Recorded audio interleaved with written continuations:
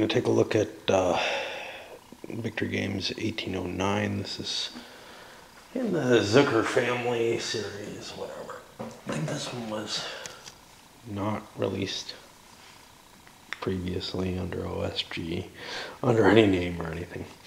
First thing you notice, and we're going to have trouble with this one, I can tell you right off the bat, but first thing you notice, this is a long game.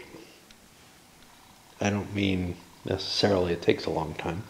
It's got a fair number of turns, and if you're familiar with the Zucker games, yeah, those turns can take a little bit of time each, but sometimes they're not too bad. Probably anywhere between 10 minutes and a half hour for normal play. I probably will be paralyzed and sitting here and running away and hiding from it at times.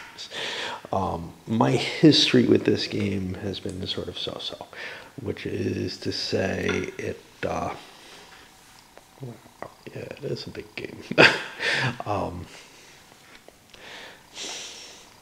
It very much excited me to play a Napoleonic game, and this was either my first or second of the Zucker games. Probably second. I think Struggle of Nations was my first. And it had a few things. One, it was kind of difficult to get used to this style of game. Same way I have trouble with the great campaigns of the American Civil War. I had trouble with the Zucker games. And honestly, I don't think that trouble has really cleared up on anything except Napoleon at Bay, which I find particularly clean. And I come back to them after playing that and think, ooh, I'll be able to handle, now that I get the basic concepts. But I'm not so sure. That one has victory conditions that make sense to me, and the rules are fairly clean. Let's take a look at what we got other than the map. Force displays for both the French and the Austrians. This covers the 1809 campaign, but this was some of the hardest fighting that Napoleon had done. In fact, the hardest fighting probably to date. And his reaction to Wagram, which was, sort of the culminating battle in this, was that, geez, the Austrians know how to fight. The game comes with, I think, 4 different scenario choices. Wagram being the smallest one. It starts down here. Essling, they all end at the same point. Essling giving you, a start where the action's really getting heavy. This is the historical campaign.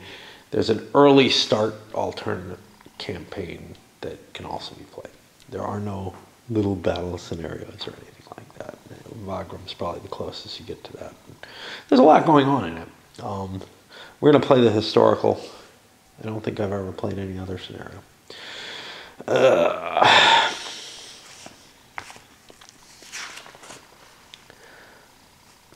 Yep, I need a 6-sided dice. Okay, I think I knew that. We'll get that cleared up a little later. All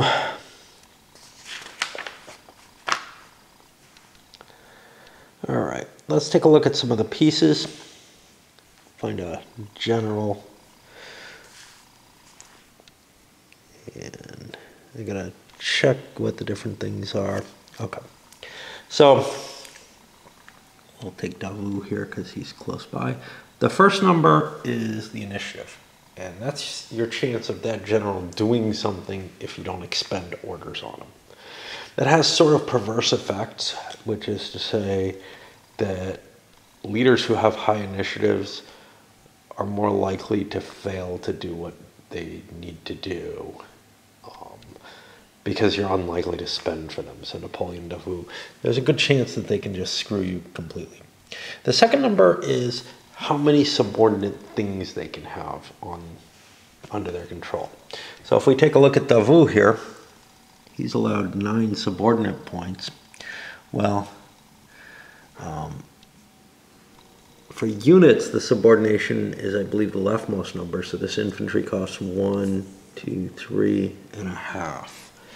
Now, in addition to having actual units, and their strength is represented in a little box, in addition to having actual units on the board, you can also, on your leader sheet. You can also have subordinate commanders. Shit, things got bumped. That's probably here. I can look it up, but now I won't. So, for example, if Davout wanted Napoleon under him, he would pay the subordination cost for Napoleon, which is 4. You probably don't want to do that just because you'd feel really icky putting Napoleon under Davout. You put Davout under Napoleon, but you kind of want them. They're both very good leaders. You kind of want them each commanding their own sort of force. What else do we have?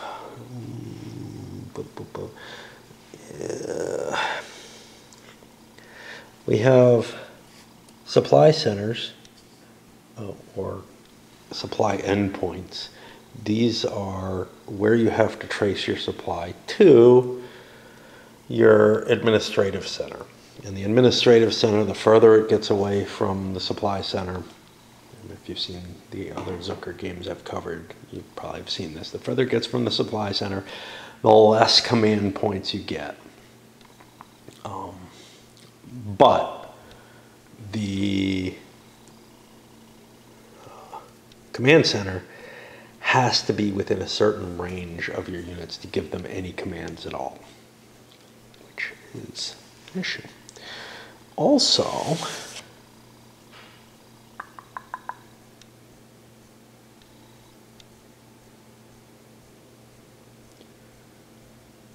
not also.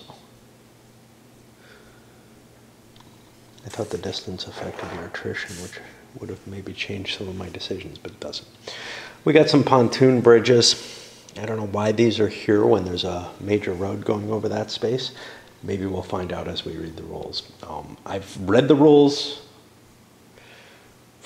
probably a couple of weeks ago and didn't feel like I really grasped them any more than I usually do, which is to say I get the basics of the Zucker stuff. I don't ever seem to absorb all the minutiae very well. Anything else here? Yeah, we got some tracks and such not. And we got these suckers, which we'll be using a lot. Those suckers are, when you fight battles, if you choose one of these secretly, and if you end up losing the battle, that determines what happens. If you picked a pursuit chip, you run away, and the winner gets to pursue you. If you picked a pitched battle and you stood, the attacker switches and the other player becomes the attacker. We saw this in Napoleon at Bay as well. There's a limitation on how many times you can pick a pitched battle, with or without effect as far as I can tell. Over here we got some tracks. Here's where you keep your admin points.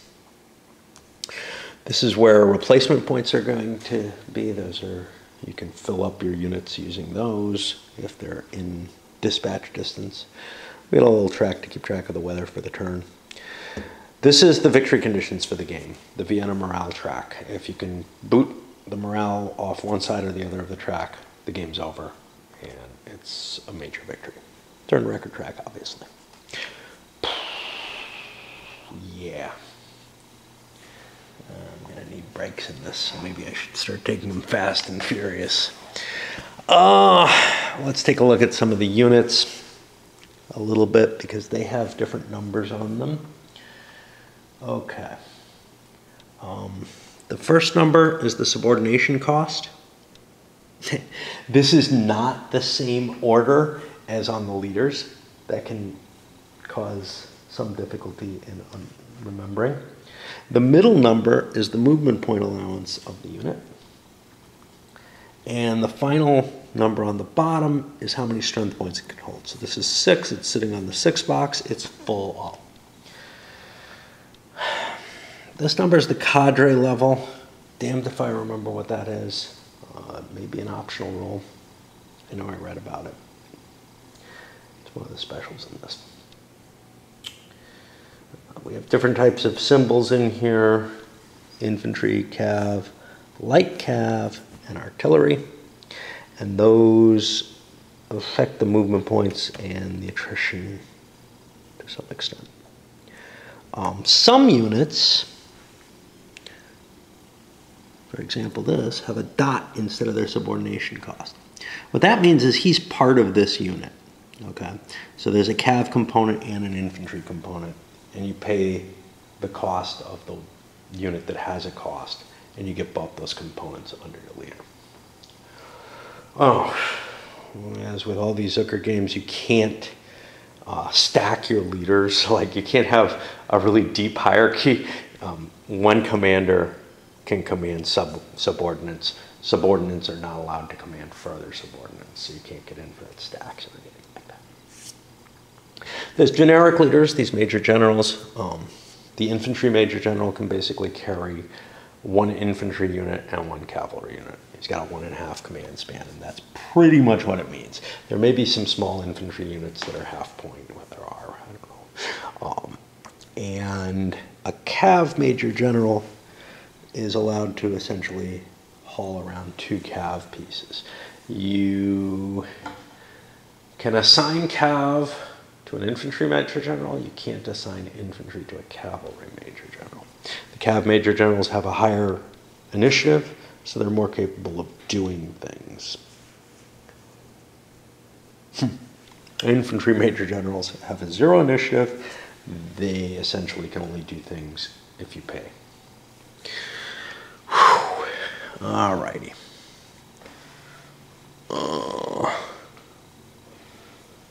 Occupation markers. There are none. Yeah. You can use other game markers. There are a number of game markers in play. These trestle bridges to indicate bridges that have been built. Damage markers, which indicate that the bridge is damaged. Redoubts for defensive purposes. Extended formation, which is a combat penalty but an attrition bonus. Administrative march. If you remember in Napoleon at Bay, there are essentially rules where you can spend a command point to move something over more than one turn. You're only allowed one of these at any given time for each of the sides. Some of the units are big, and we had an example of that somewhere here, where this holds 11 strength points. Well, it's got a +10 side on it. The others are blank on the other side. There are some available units to add to the number of units you have on the board. You're able to switch force strength points around to some extent, so you can create other units if you want to. I don't usually feel myself in that much need. You don't end up filling up all your units, but if you have some task and you need a unit for it, you get some excess. Right then.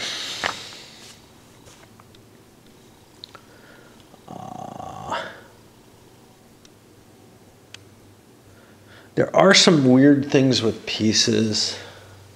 So for example, the Austrian General Fremont, I seem to be missing Major General H. I may have lost him. I don't know. Or maybe he's kicking somewhere. Yeah, there he is. Okay. He's an assigned reinforcement. Yeah, he's actually the assigned reinforcement for Vienna. If the French get close to Vienna, he comes in. That's why he's not there. But the leader Fremont is not listed in most of the scenarios, maybe not in any of them. He's listed in the Wagram scenario as unavailable. In all the other scenarios, there's no mention of him either under reinforcements or otherwise. I am bringing him in as part of the Pressburg reinforcements because that's when his unit shows up. And then he becomes, I don't know, just an available leader without a command at that point that you can move around and use. I do have some errata written into here. I don't know where I got it from. Okay. Base sequence of play. Maybe we won't go too deep into the rules here because I'm struggling. Okay, you start off with the administrative phase. You designate which is your active supply source. You have the right, if your center of operations is active, to disband it, and it'll come back on the board a little later. You're going to get new points on your administrative point pool, and we've seen all this before. You count the number of roads, major roads, from the supply source to the center of operations. You roll a die, and you get that many points. Therefore, you want your center of operations, you want your administrative center to be close to your supply source. The French start off with that very easily here. But the problem is, of course, your center of operations has to be near the front, too. The Austrians, not so close. That's their nearest supply source.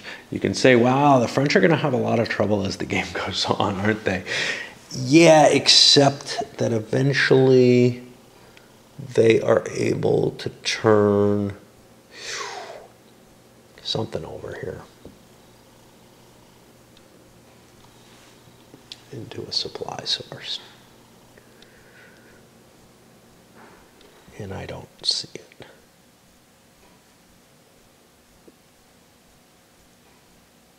That's an Austrian one. That's where they fall back to.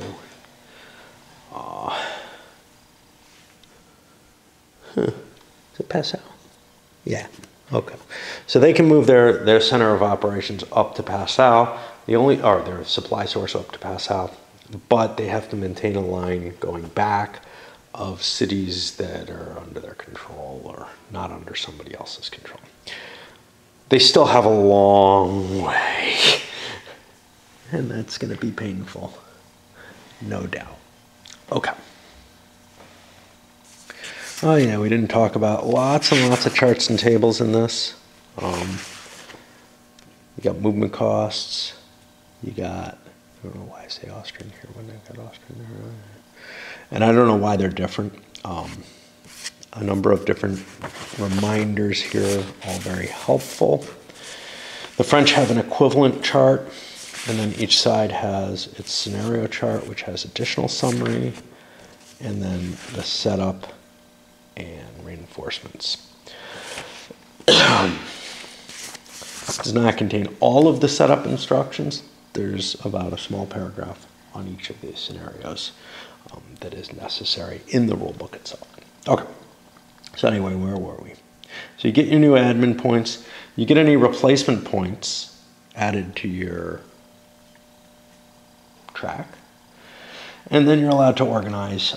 You can shift strength point and markers between the commanders and leaders in the hex. And we forgot the weather determination. You make a die roll for the weather. And at the same time, you can create major general markers. You can add replacement points. And you can bring new counters to hold strength points. Okay, your march phase. First, you do a dispatch march segment. You have to be in range of your center of operations, and you pay. You move those units, and you kind of want to tilt them or something to indicate that they've moved. And you take attrition as they move, or at the end of their movement. Then any units you haven't moved yet, you can roll for initiative for. And then and likewise you roll for attrition. And then you hit the attrition resolution segment.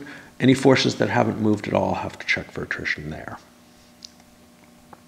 Then you're allowed to, well, you must consolidate all units in a hex under one commander. You're allowed to move, activate, or reconstitute your friendly center of operations, which will, if you're moving it, it'll deactivate it. And then you can attempt to do things to bridges. Okay. Then the other player can do reaction marches, which I believe require an initiative roll. They consolidate their forces, and any battles that are set up, which is basically adjacency, have to be fought. Then both players get to consolidate their forces after the battle. And then the second player gets the same kind of sequence. Okay, so far doesn't sound too complicated. It sounds very much like the Napoleon at Bay type system. And I don't think it is more complicated, but it hurts me more. Vienna morale, remember this is how you win the game, moves when a leader with subordination allowance of 6 is eliminated. If a critical battle happens, if the French hit Regensburg 0815, yeah, that's not, that doesn't sound too hard. Okay, so Regensburg is an important location. It shifts the morale when it falls to either side, I believe. If the French occupy Vienna and there's no Austrian forces there, that's worth a morale point, no more. And if the French are within 7 hexes of Vienna, that's worth a morale point. Both of these happen only once per game. And they're the ones that cannot be reversed. That happens, that hurts Austrian morale, Viennese morale, no matter what. If the, Regensburg is important for the Austrians too. Whoever has it gets a bonus. If Charles, with at least 20 strength points, exits the map at Hamau, and the morale marker is already in the +3 box, this wins them the game. It moves it the extra thing, and I don't know where Hamau's over here. So if the Austrians can push the French completely back, with the battle, set up, or the campaign set up down here, and this much map, you got to imagine the French are going to be able to make some ground here. If not, we got a problem. However, it's really, really unlikely that you can get to that +3 box, because it doesn't actually exist. No, it does. Basically, you have to take Regensburg and you have to win a major battle, or beat up, one of the good generals. Is that important here? Yeah. So like if you beat up Napoleon or Davout or whatever, I don't think there are any others. So conceivably, the Austrians could win this very early, but it's highly unlikely. They're not favored down there. Okay, as soon as the Viennese marker moves past the ±3 box, the game ends in a decisive victory. If the whole scenario plays and the marker's either positive or negative, that side wins, and you can kind of look at how far over the morale is as how well they won. Of course, you could also look at military, effects throughout the game if you want to come up with other reasons. We didn't talk about this. Remember, Davout had a little star on him? That means he's better at battle. And that's attack or defense. And it also means he suffers less attrition. Leaders are eliminated if they're alone in the hex with the enemy, which happens also if all the strength points in a battle are removed from that leader. And there's, I believe, some rules to prevent that from, I believe the way it's set up, you have enough control that doesn't kind of happen by accident. Basically, your whole force is wiped out if that happens. I seem to remember special rules about major generals. Maybe not here. They're an unlimited force, the number of major generals. All right. Let me pause a little bit. I need a break. One of the major concepts here is the definition of a force. In general, you have one force in a hex. You define a force in order to move, attack, counterattack, retreat, pursue, and during consolidation. There are also cases where you define a force in more than one hex. And you basically have to follow the subordination limitations. Multi-hex forces, you can command adjacent forces that are not separated from your hex by an unbridged primary river hex.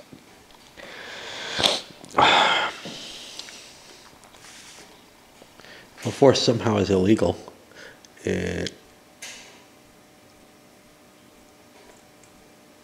only the commander of that force can march, receive replacements, reorganize, participate in battle. They mean the commander and his actual defined subordinates to some extent.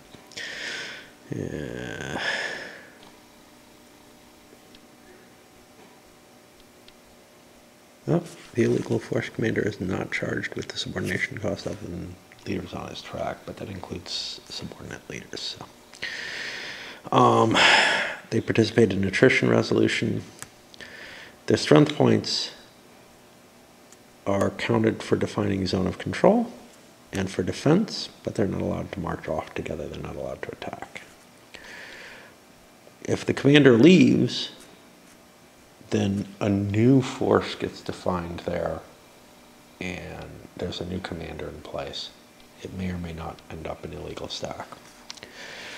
We talked a little bit about this. You're allowed to transfer forces. There's limitations on illegal forces. We'll try to avoid illegal forces. Same thing, replacement points can be given if you're in dispatch distance for the most part. Weather is just a die roll. The effects.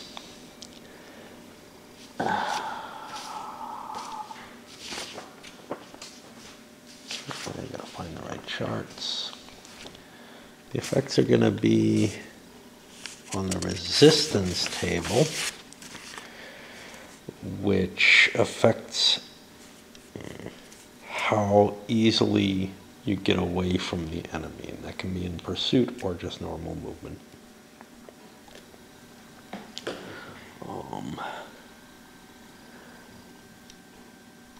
What else does it affect? Attrition is also affected by it, if I can find it. There it is. And rain and mud add 1 to the attrition. Communications, we've already kind of covered some of this. Forgot about this one. When Budweis, which is that hex up there, is first run through by the French, the Austrians lose all their command points. Dispatch distance is different for the two nations. The Austrians have 26 movement points, French 18.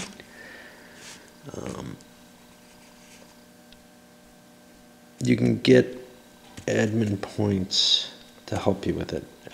Attrition. I don't know how that works. And the pool only increases when the center of operations is active, i.e. not off board, not moving. Marching. Forces are allowed to march. They expend movement points, as you would expect.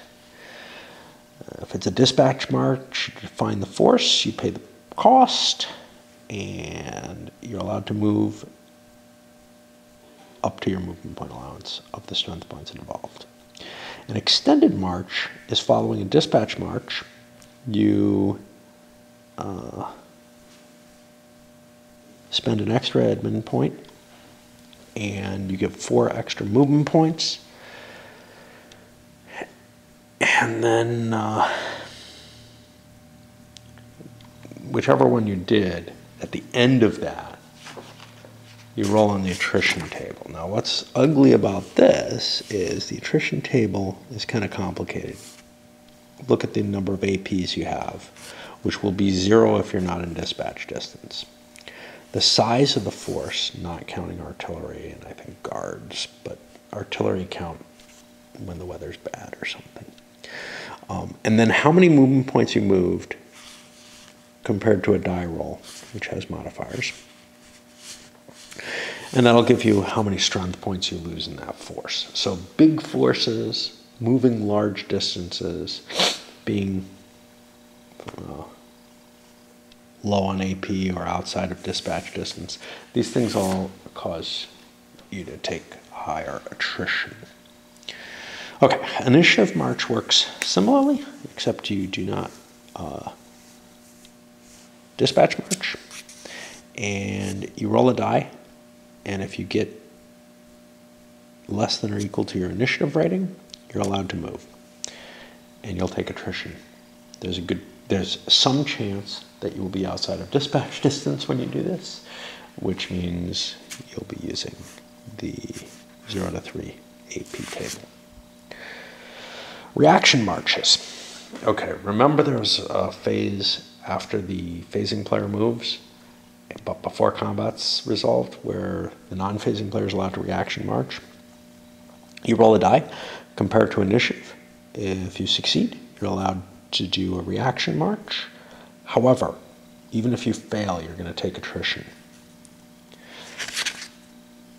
Now, the attrition will have a +4 added to the die roll, which increases your attrition significantly.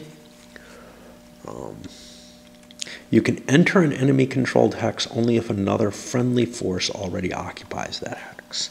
Now, in general, you're not going to want to do reaction movement in this game because of some of the penalties, although, like in Napoleon at Bay, those may cancel out. So, let's say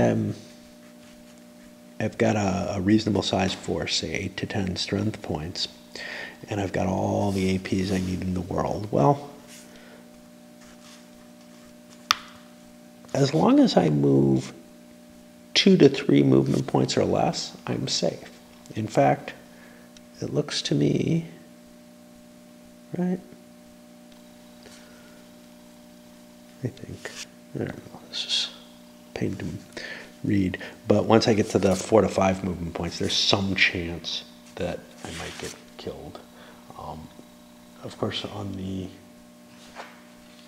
think even 4 to 5 is safe, because an 11 will only happen if it's like a reaction march and there are problems like bad weather. So that all works out that way. You can drop forces off as you're moving, but they still count towards your attrition. If you move next to an enemy force, you can try to push it out of the way. You announce the number of strength points in your marching force, and the enemy reveals how many strength points they have in the target. If the marching force is at least 7 times the enemy hex, the enemy falls back 2 hexes. If it's less than that, the marching force has to end its march, and it's going to have to make an attack, and I believe that attack has a penalty to it. This is not something you want to use very often, like if you're unsure of what you're facing. 7 times is a lot. Unemployed leaders don't have troops. They have a movement allowance of 9, as though they're light cavalry. You don't have to spend admin points to move them. You don't have to roll for initiative. The center of operations itself, you're allowed to move this up to 10 hexes, only on major road hex sides. Doesn't cost you any admin points. However, well, it will flip over and not be gaining any and not be serving as a center of operations. It can also move instead along the Danube, but only eastward. It must start adjacent to the Danube. It can then travel any distance east along the river and plop off anywhere along the Danube on a major road. It cannot move by road in the same segment it travels by river.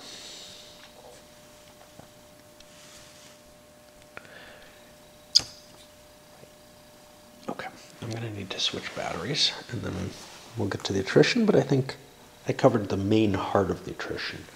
We'll just hit the modifier. Okay, the map graphics to this one don't feel Napoleonic to me.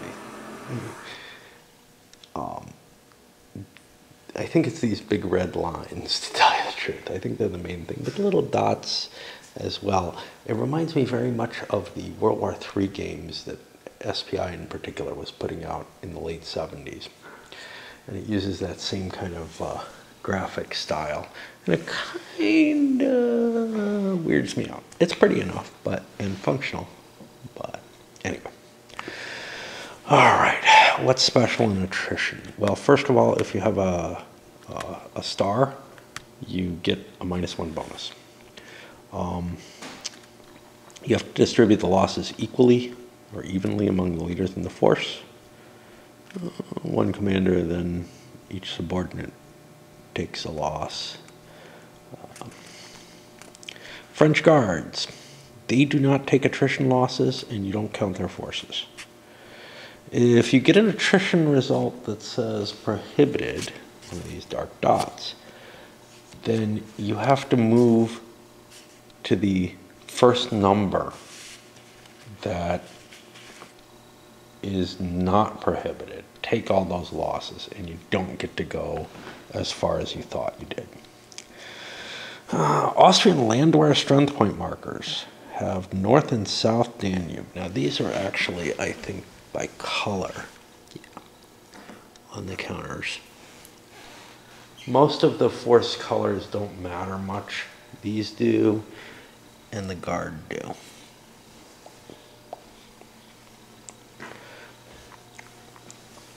Oh. The entire north side of the Danube outside Bavaria is the home of the North Danube. If Vienna morale is a negative number, and the third city of a landwehr contingent's home province is occupied by the French, they take a special landwehr attrition, and each strength point marker of the affected contingent is reduced by 75%. If morale is 0, all are reduced by 50%. So there's a reason, perhaps, to try to time when you take the third city. This can happen once per game for each contingent, and O'Reilly, who's the Vienna landwehr that show up, is unaffected. All right, controlling hexes. In general, the 6 hexes adjacent to a force are in a zone of control, but doesn't go across unbridged primary rivers. Infantry major generals cannot be created in an enemy-controlled hex. Dispatch distances and lines of communication cannot be traced, and this was kind of important because this unit here is tracing down through these woods and then through the road to get to here. It is just in range. This unit is not in range. I had a choice of where to put the center of operation. I feel like I'm going to be giving ground, so I've planned for that, reasonable or not. If you're in the enemy-controlled hex at the beginning of a battle segment, you're considered engaged and you will have to fight. If you retreat into an enemy-controlled hex, you'll take double losses from pursuit. If you enter an enemy-controlled hex during friendly march, you have to stop movement. If you begin initiative or reaction march, you're allowed to leave the hex for 2 additional movement points. If you're in an enemy-controlled hex and you don't have forces, the unemployed leader is eliminated. Forces just have to be in the hex. Friendly center of operation is displaced 5 hexes if it's in an enemy-controlled hex. And I believe this inactivates it.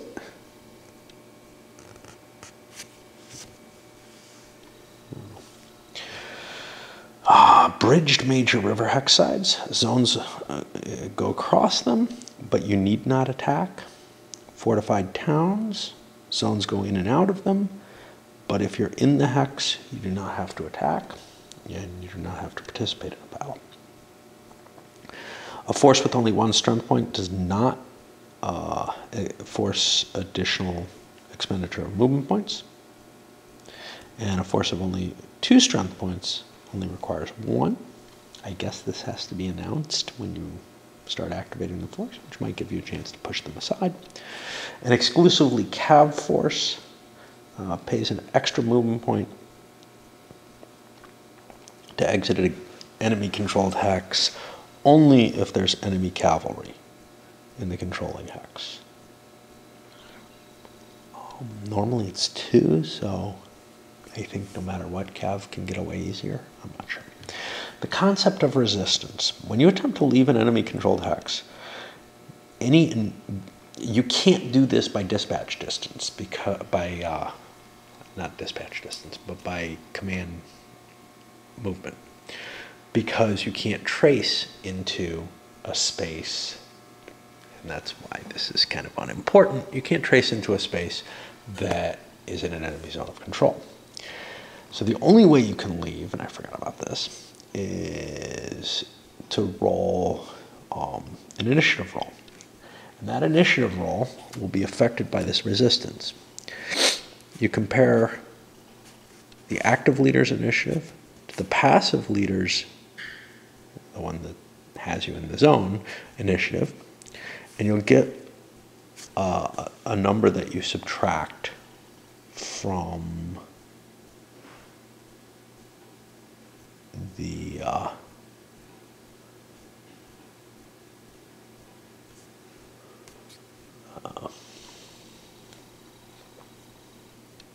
number of initiative, the initiative range that you're allowed to get in. This will also affect pursuit. And what it means is it's hard to get away in the rain, and this is on all of them, and it's kind of weird. It's hard to get away in the rain, but it's also hard to pursue after battle. Okay. During battle, you've got a summary of the battle rules over there, and I never pay enough attention to these. Every engaged force must fight either as an attacking force or a flank. Well, must be involved either as an attacking or flanking force. Every hex containing an engaged non-phasing force must be attacked. Each force can only participate in one battle. Only engaged counters can participate in a battle, and only against enemy counters with which they're engaged. Okay. A pitched battle is if it goes to where the players switch sides. Remember what I said? The attacker can change. Yeah. It can never be fought across a primary river hex side. You cannot pick pitched battle for a leader a greater number of times than his initiative rating. Flanking forces are in the battle, but they don't add their strength to the attack. They don't suffer strength point losses, but they will retreat if forced to. They cannot be pursued, nor are they allowed to pursue. Okay, so if a battle makes its way, and we can look at this, you define your force, you indicate which hex you're attacking, you secretly select a battle chit, pitched or pursuit. You do artillery fire, you then resolve the combat result. The winning side takes strength point losses. The losing side reveals his chit. And then he either takes casualties if he did a pitched battle, or if he did a pursuit, he runs away, which can also cause casualties. If we make it past there, the side switch. The non-phasing player defines his counterattack. The non-phasing player indicates which hex he's attacking, which doesn't have to be all of them. He does artillery, etc. And you just keep going.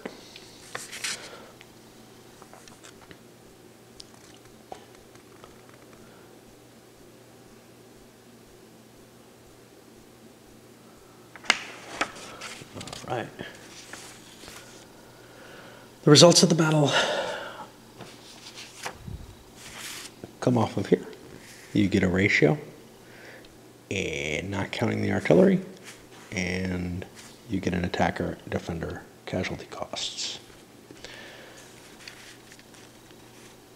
In each combat round, The attacker and the defender will be rolling on here to see whether they cause casualties with their artillery. The artillery just gets a roll, sees whether or not it does the damage. Okay. We have modifiers here. Interestingly, I do not see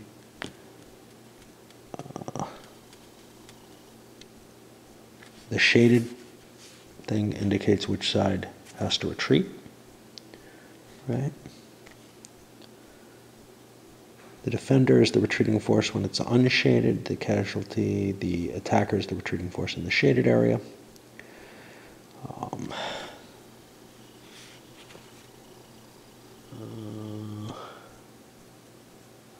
I don't remember what I'm trying to think of. I had something to say.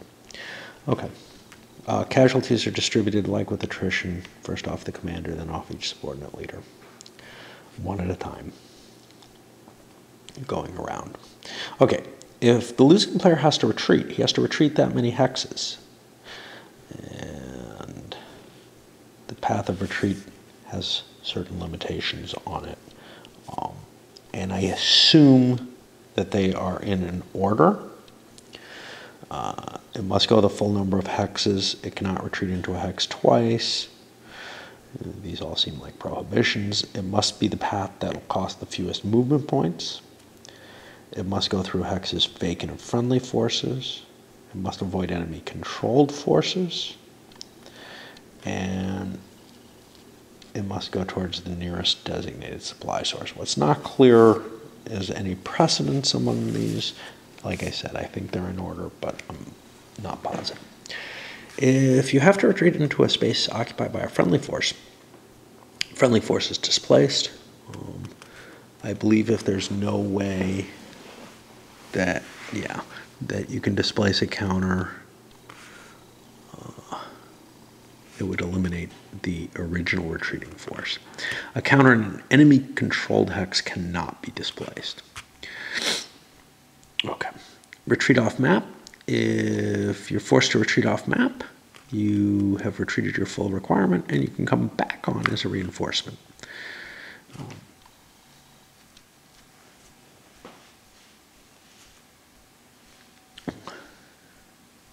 Okay. If the force that wins the battle is eligible to pursue, the force that wins the battle is eligible to pursue a retreating force. It refers to the resistance matrix to determine the resistance modification. I wonder how that worked. In comparison of the initiatives to get a penalty number. And then you go to the pursuit table and you add a die for resistance. You look at how far the retreating force retreated, and you see how many hexes you get to chase.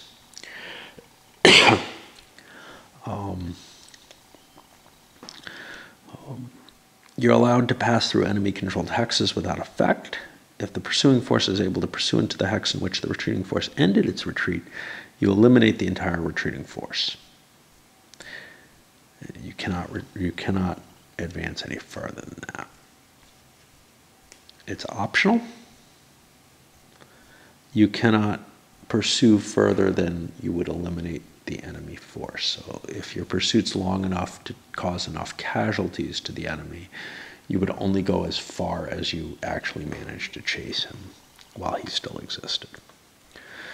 Major General, Infantry Major General can't pursue.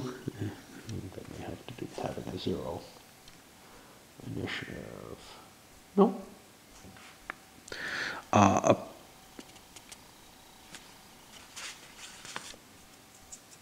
Bug. Okay. If you pursue and step on part of a multi-hex force, you destroy that, you stop, and then normal losses are assessed to the remainder. If the retreating force exits the map, the pursuing player can either stop at the map edge in which case he pursued the full distance specified for casualties, or he can go off map if he has enough strength points in the pursuit force to equal the retreating force. If he does this, both forces are out of the game. I don't think any casualties are actually taken then, no, so I don't know. In any battle in which the defender's hex is a mountain, wooded hill, or fortified town, it'll use the, this is kind of a weird place for this, but it'll use the affecting terrain marker, and this is where terrain comes into play. There are also terrains that have other effects on combat.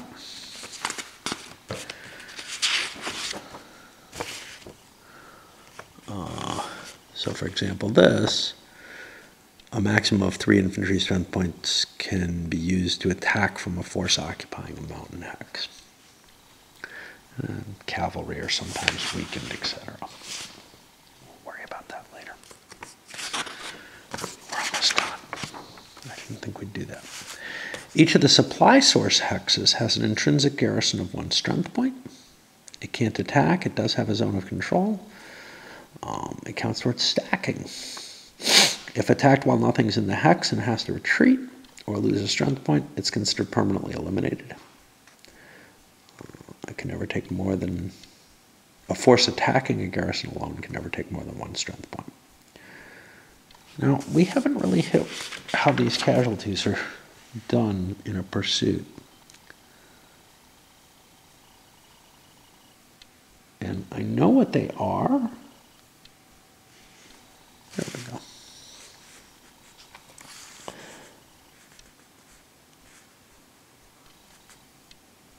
The final result on the pursuit table is equal to the casualty received by the losing force. Okay. After referring, the winner takes his losses. The pursuit procedures followed. The losing force loses the number of strength points. If the final result on the pursuit table is equal to the casualty result received by the losing force loses that many strength points, i.e. if you pursue the full distance. If the result is less than the casualty result received by the losing force loses however many hexes the pursuing force actually pursues. If the winning player does not pursue at all, the retreating force deducts a number of strength points equal to the winning force's casualty result. Now, I amend these a little bit. So, like, if you pursue 1 hex, that doesn't reduce the losses to 1. You still get that minimum result. Is that reasonable? I don't know. You know, I don't feel like these rules are nailed down all that well. So, right. So let's go back to the garrison. Yeah.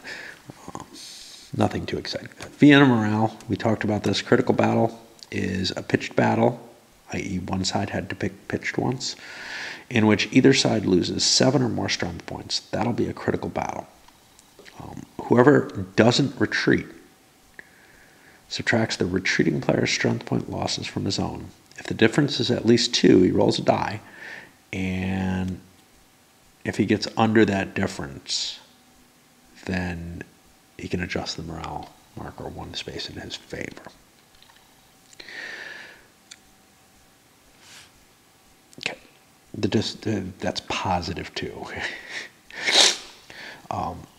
The conditional reinforcements on the Austrian include some Viennese citizens. This O'Reilly shows up there. The instant Vienna morale reaches +2, Saxons cannot march, although they can defend normally, so there are some rules on them. Once it reaches +3, this affects Württemberg and Bavaria. During April and May, all of the Bavarian army must remain in the Bavarian territory south of the Danube. After the 31st of May, if I can remember this, 1/3 of the Bavarian army strength points have to remain south of the Danube behind the Traun, and 1/3 can go anywhere, and 1/3 have to remain as before. Bridges. Whenever there's a road across a river, that's got a permanent bridge. If it's a primary river, it's a primary permanent bridge. If it's a secondary river, it's a secondary. These can be damaged and repaired, but never destroyed. A trestle is a bridge that can be built by players, and that's these things, in order to cross rivers. There's primary and secondary according to the river they cross. Trestles also are single and double span.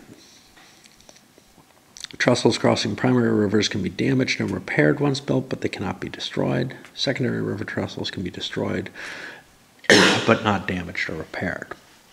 Now, one of the things is this, which is usually not rules, sometimes seems to contain more important stuff than it usually does in victory game stuff. Pontoons can cross any river, including the Danube, across a non-bridging hex side. A pontoon travels with a force, i.e. he's got one, and you can deploy it. Now, let's look at these. The trestle.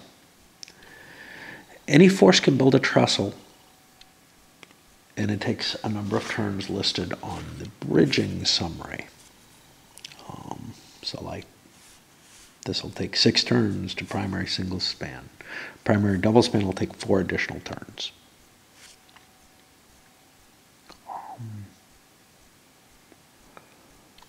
I don't know what this shit is. Pontoons are assigned in the scenarios. You carry them around. It can be used as soon as it's deployed, i.e. another force can walk right across it as you're dropping it. The same force can walk across it as it's dropping it. To remove a pontoon, a friendly leader has to occupy the pontoon's hex, and then he can pick it up and haul it around with him. I'm going to need to swap batteries yet again. Secondary trestles can be destroyed. Primary trestles and permanent bridges can be damaged. Requirements are identical to destruction, which is... We refer to the bridge table.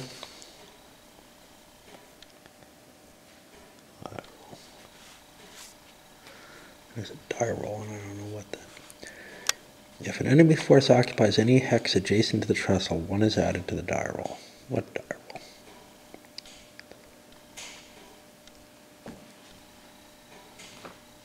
This is the bridge summary. Maybe there's another table. I don't think so. Shit.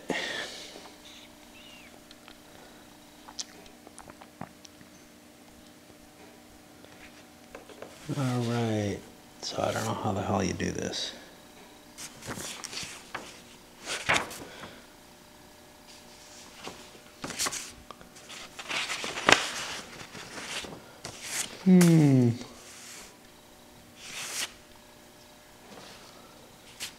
Very interesting.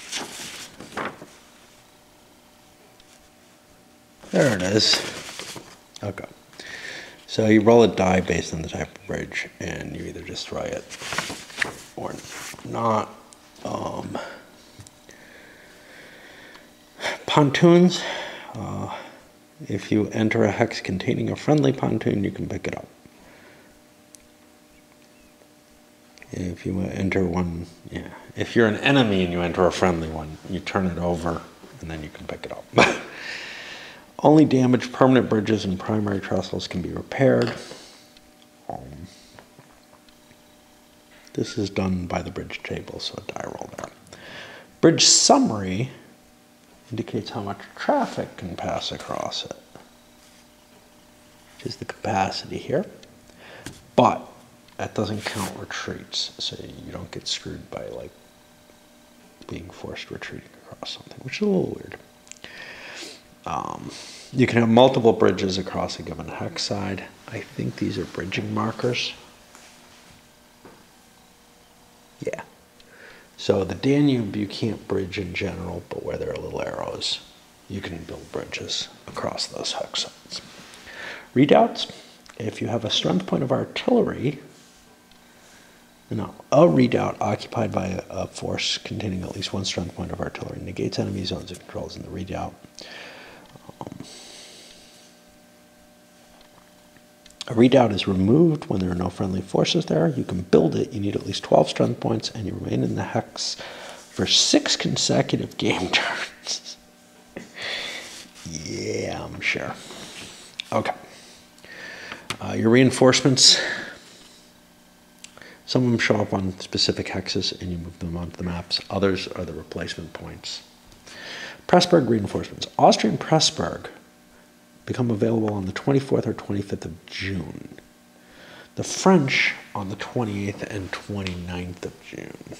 Okay, let's find these.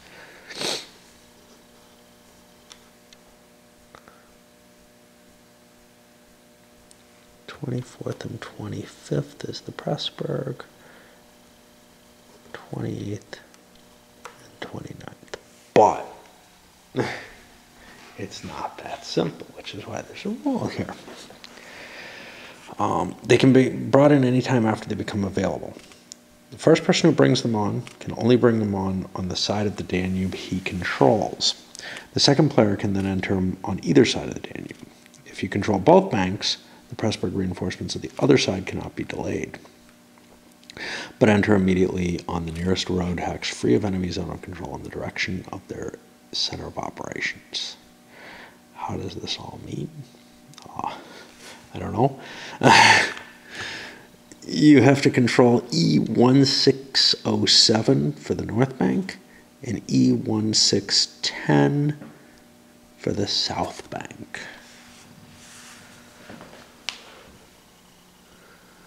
This is E over here. I thought this was the edge of E. Here it is. Okay.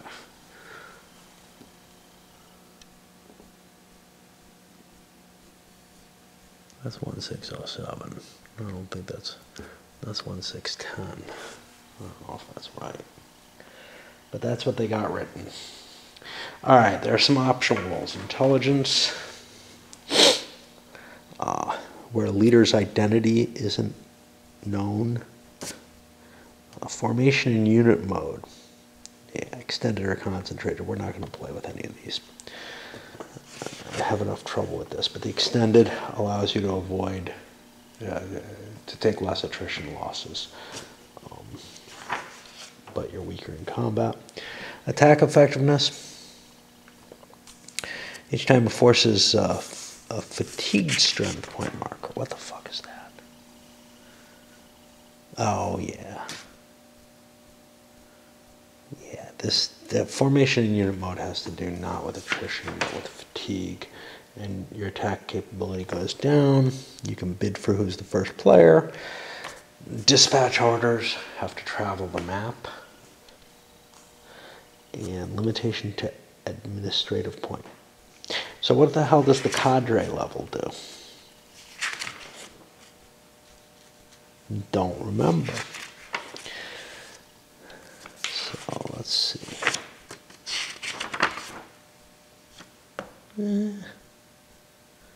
I don't fucking know.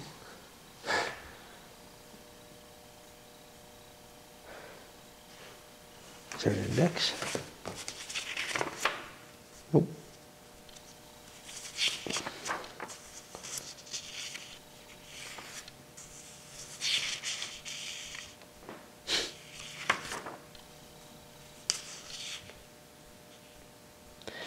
Yeah, I'm not sure.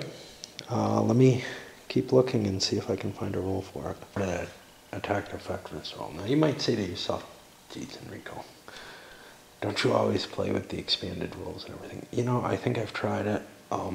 Honestly, I found that I like Zucker games kind of as pared down as possible. I don't want to deal with it. So, it is one of the exceptions. Hope I didn't just screw him. I don't think he's there. Oops. All right, well, we're definitely not going to be starting this tonight. So, maybe tomorrow. I have a lot of reticence towards this. The only reason this is getting played, lots of votes, at this particular time. I'm always more excited about this until I start looking it over. And once I made the decision, hey, I'm going to read the rules or whatever, I kind of committed myself to it. So I'm like, well, let's get it out of the way. But yeah, I've got a lot of support on the request list over at BGG. And I like to clear things off the request list. This is not as big as some of the things like Vietnam, Pacific War. Those are going to be bigger undertakings for me. So this seemed like a fair compromise.